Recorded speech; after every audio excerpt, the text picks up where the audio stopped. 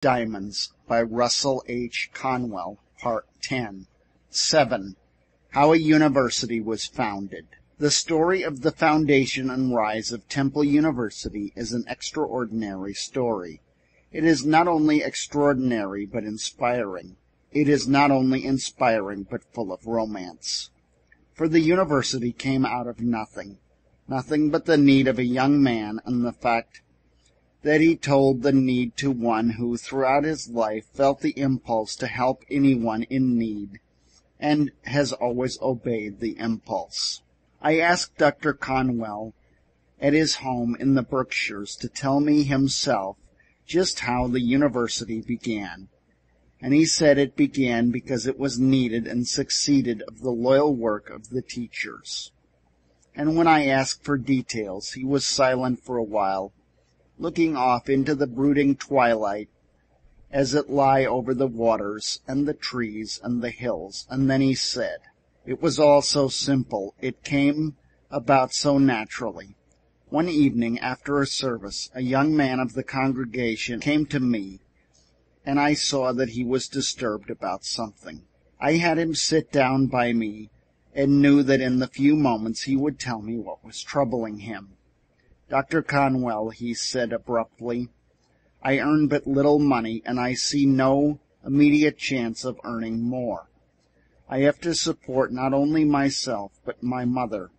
It leaves me nothing at all. Yet my longing is to be a minister. It is my one ambition in life. Is there anything that I can do?' 'Any man,' I said to him, 'with the proper determination and ambition can study sufficiently at night to win his desire.' 'I have tried to think so,' said he, 'but I have not been able to see anything clearly. I want to study, and I am ready to give every spare minute to it, but I don't know how to get at it.' I thought a few minutes, and I looked at him. He was strong in his desire and in his ambition to fulfill it, strong enough physically and mentally for work of the body and of the mind, and he needed something more than generalizations of sympathy. 'Come to me one evening a week, and I will begin teaching you myself,' I said, 'and at least you will in that way make a beginning.' And I named the evening. His face brightened, and he eagerly said that he would come, and left me. But in a little while he came hurrying back and said, 'May I bring a friend with me?' he said. I told him to bring as many as he wanted to, for more than one would be an advantage. And when the evening came, there were 6 friends with him, and that first evening I began to teach them the foundations of Latin." He stopped as if the story were over. He was looking out thoughtfully over the waning light, and I knew that his mind was busy in those days of the beginning of the institution he so loves, and whose continued success means so much to him. In a little while he went on.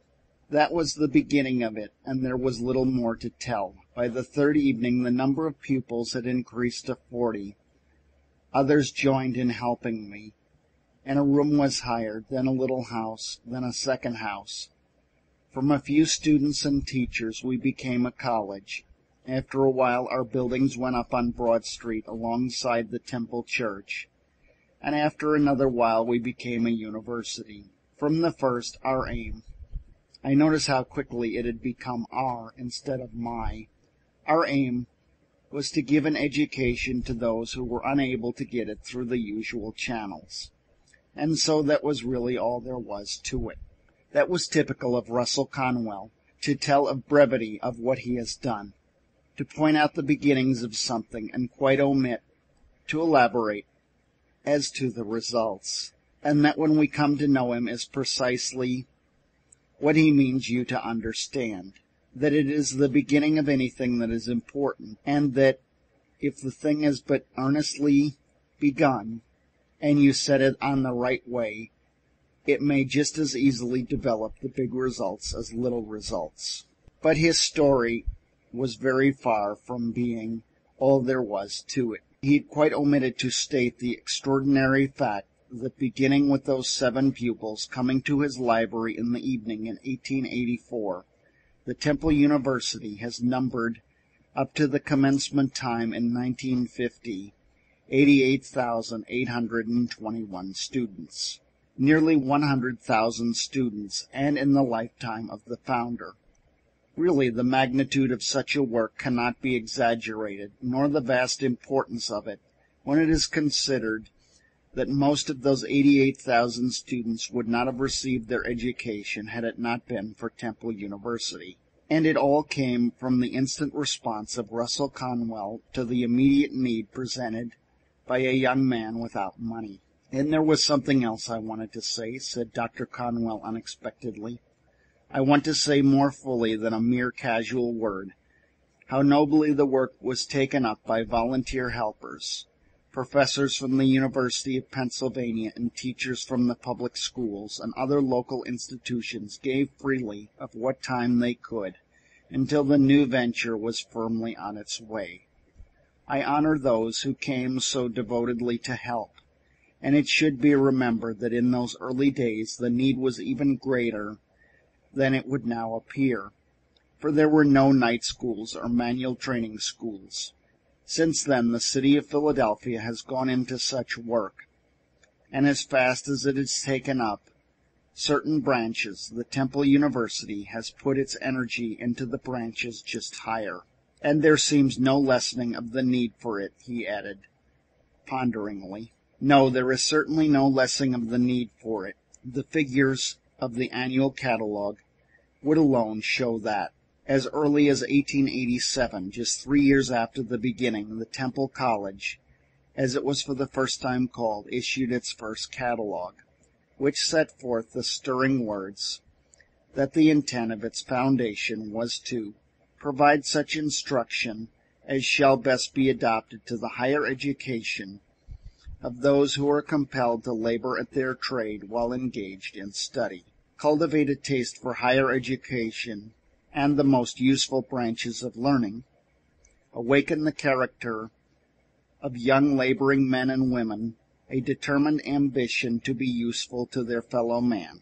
The college, the university, as it is in time came to be, early broadened its scope, but it was from the first continued to aim at the needs of those unable to secure education without such hope as, through its methods, it affords.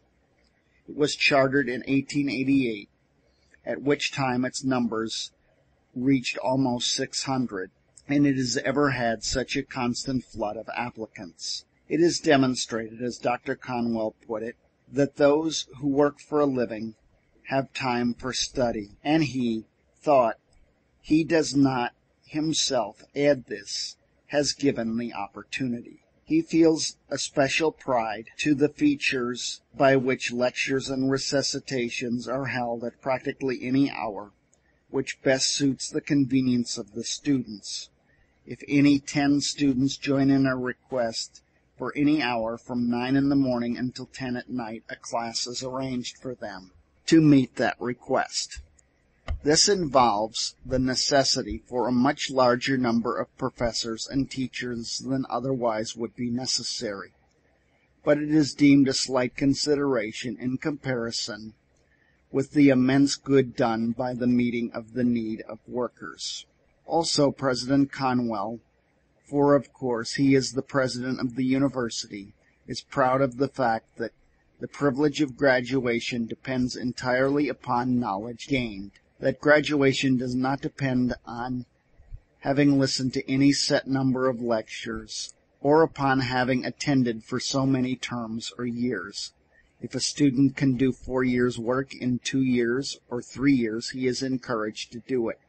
If he cannot do it in 4, he can have no diploma. Obviously, there is no place at Temple University for students who care for only a few years of leisured ease. It is a place for workers, and not of all of those who merely wish to be able to boast that they attended a university. The students have come largely from among the railroad clerk, bank clerks, bookkeepers, teachers, preachers, mechanics, salesmen, drug clerks, city and United States government employees, widows, nurses, housekeepers, brakemen, firemen, engineers, motormen, conductors, and shop hands. It was when the college became strong enough and sufficiently advanced in scholarship and standing, and broad enough in scope to win the name of university, that this title was officially granted to it by the state of Pennsylvania in 1907. And now its educational plan includes 3 distinct school systems. First, it offers a high school education to the student who has to quit school after leaving the grammar school. Second, it offers a full college education with the branches taught at long-established high-grade colleges to the student who has quit on leaving the high school. Third, it offers further scientific or professional education to the college graduate who must go to work immediately on quitting college, but who wishes to take up some of the course, such as law, medicine, or engineering. Out of last year's enrollment of 3,654, it is interesting to notice that the law claimed 141, theology 182, medicine, pharmacy, and dentistry combined 357, civil engineering 37. Also, that the Teachers College with normal courses on such subjects as household arts and science, kindergarten work, and physical education took 174. And still more interesting in a way to see that 269 students were enrolled for the technical and vocational courses, such as cooking and dressmaking, millinery, manual crafts, school gardening, and storytelling. There were 511 in high school work and 243 in elementary education. There were 79 studying music and 68 studying to be trained nurses. There were 606 in the College of Liberal Arts and Sciences, and the Department of Commercial Education. There were 987, for it is a university that offers both scholarship and practicality. Temple University is not in the least a charitable institution. Its fees are low, and its hours are for the convenience of the students themselves.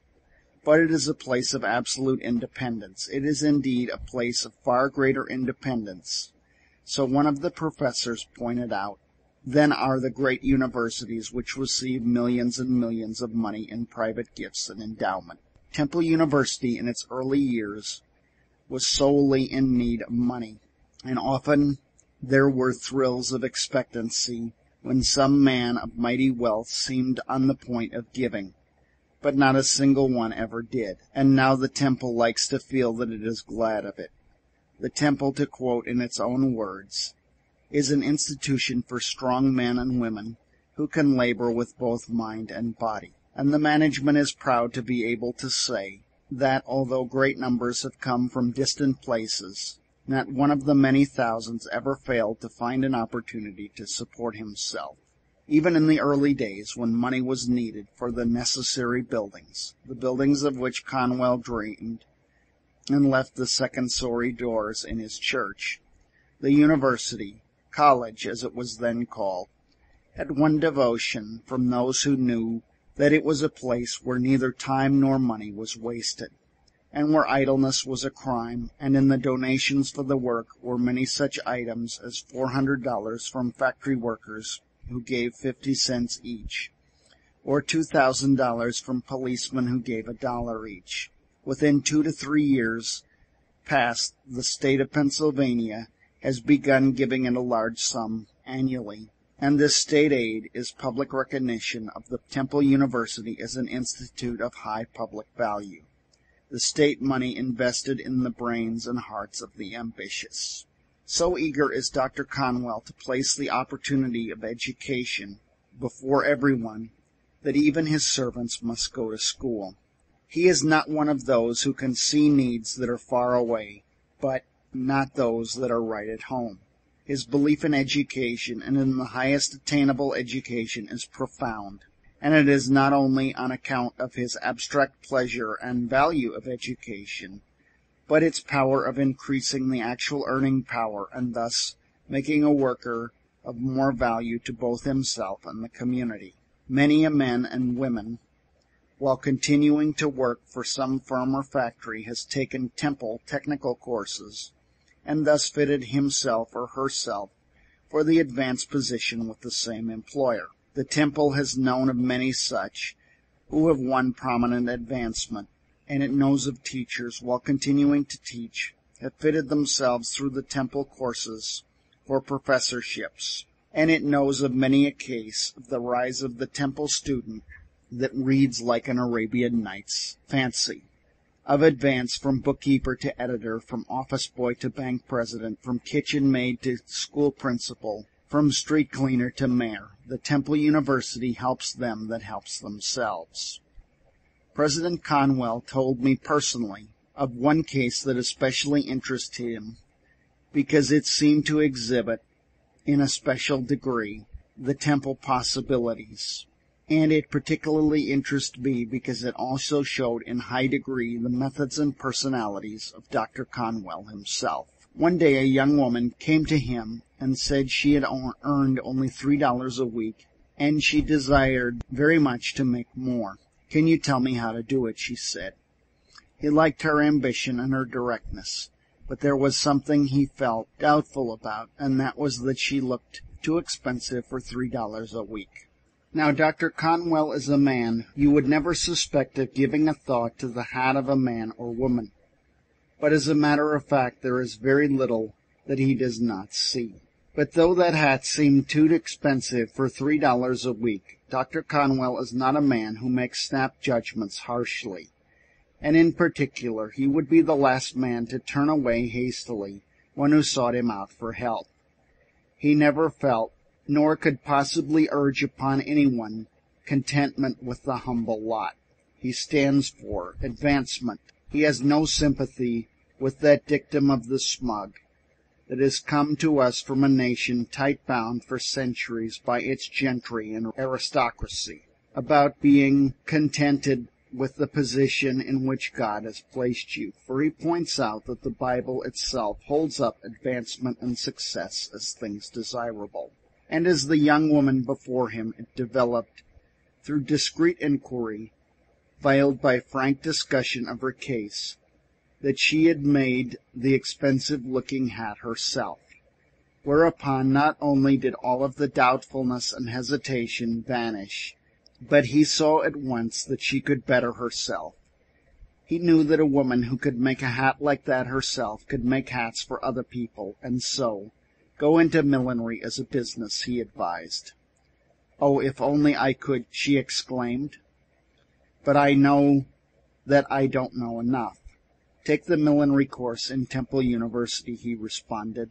She had not even heard of such a course, and when he went on to explain that she could take it and at the same time continue at her present work until the course was concluded, she was positively ecstatic. It was all so unexpected, this opening of the view of a new and broader life. She was an unusual woman, concluded Dr. Conwell, and she worked with enthusiasm and tirelessness. She graduated, went to an upstate city that seemed to offer a good field, opened a millinery establishment there, and with her own name above the door, became prestigious. It was only a few years ago, and recently I had a letter from her telling me last year she netted a clear profit of $3,600. I remember a man himself of distinguished position saying of Dr. Conwell, it was difficult to speak in tempered language of what he has achieved, and that just expresses it. The temptation is to consistently use superlatives, for superlatives fit. And of course he has succeeded for himself, and succeeded marvelly, in his rise from the Rocky Hill farm. But he has done so vastly more than inspiring such hosts of others to succeed. A dreamer of dreams, a seer of visions, and what realizations have come. And it interested me profoundly not long ago when Dr. Conwell, talking of the university, unexpectedly remarked that he would like to see such institutions scattered throughout every state in the Union. He carried on at slight expense to the students and at ours to suit all sorts of working men and women. He added after a pause, and then abruptly, I should like to see the possibility of higher education offered to everyone in the United States who works for a living. There was something superb in this very imagining of such a nationwide system, but I did not ask whether or not he had planned any details of such an effort. I knew that thus far it might only be one of his dreams, but I also knew that his dreams had a way of becoming realities. I had a fleeting glimpse of his soaring vision.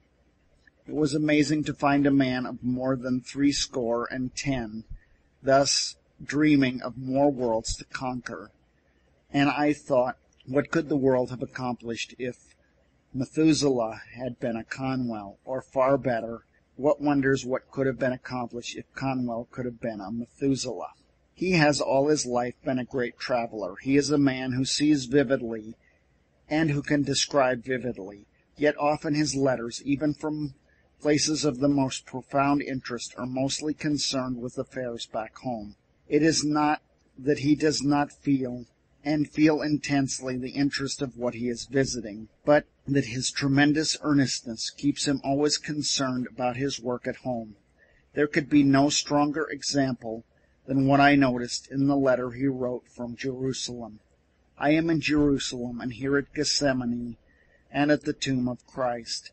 Reading thus far, one expects that any man, and especially a minister, is sure to say something regarding the associations of the place and the effect of those associations on his mind.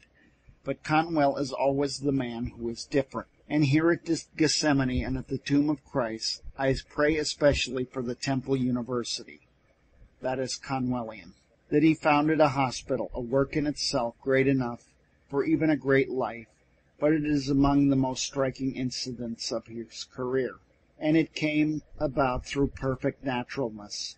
For he came to know through his pastoral work and through his growing acquaintance with the needs of the city that there was a vast amount of suffering and wretchedness and anguish because of the inability of the existing hospitals to care for all who needed care. There was so much sickness and suffering to be alleviated. There were so many deaths that could be prevented, so he decided to start another hospital. And like everything with him, the beginning was small. That cannot too strongly be set down as a way of this phenomenally successful organizer. Most men would have to wait until a big beginning could be made, and so would most likely never make a beginning at all. But Conwell's way is to dream of the future business, but be ready to begin at once, no matter how small or insignificant the beginning may seem to others. 2 rented rooms, 1 nurse, 1 patient. That was the humble beginning in 1891 of what has developed into the Great Samaritan Hospital. In a year, there was an entire house fitted up with wards and operating room. Now it occupies several buildings, including and adjoining the first one, and a great new structure is planned. But even if it is, it has 170 beds, is fitted with all modern hospital appliances, and has a large staff of physicians, and the number of surgical operations performed there is very large. It is open to sufferers of any race or creed, and the poor are never refused admission, the rule being that treatment is free for those who cannot pay, but that such as can afford it shall pay according to their means. And the hospital has a kindly feature that endears it to patients and their relatives alike, and that is that, by Dr. Conwell's personal order, that it is not only the usual weekday hours for visiting, but also 1 evening a week and 1 Sunday afternoon. For otherwise, as he says, many would be unable to come, as they could not get away from their work. A little over 8 years ago, another hospital was taken in charge, the Garretson, not founded by Conwell, this one, but acquired and promptly expanded in its usefulness. Both the Samaritan and the Garretson are part of Temple University. The Samaritan Hospital has treated, since its foundation, up to the middle of 1915, 29,301 patients. The Garretson, in its shorter life, 5,923, including dispensary cases as well as house patients. The two hospitals alone, under the headship of President Conwell, have handled over 400,000 cases. How Conwell can possibly meet the multifarious designs upon his time is in itself a miracle. He is the head of a great church. He is the head of a university. He is the head of the hospitals. He is the head of everything with which he is associated. And he is not only nominally but actively the head. End of part 10.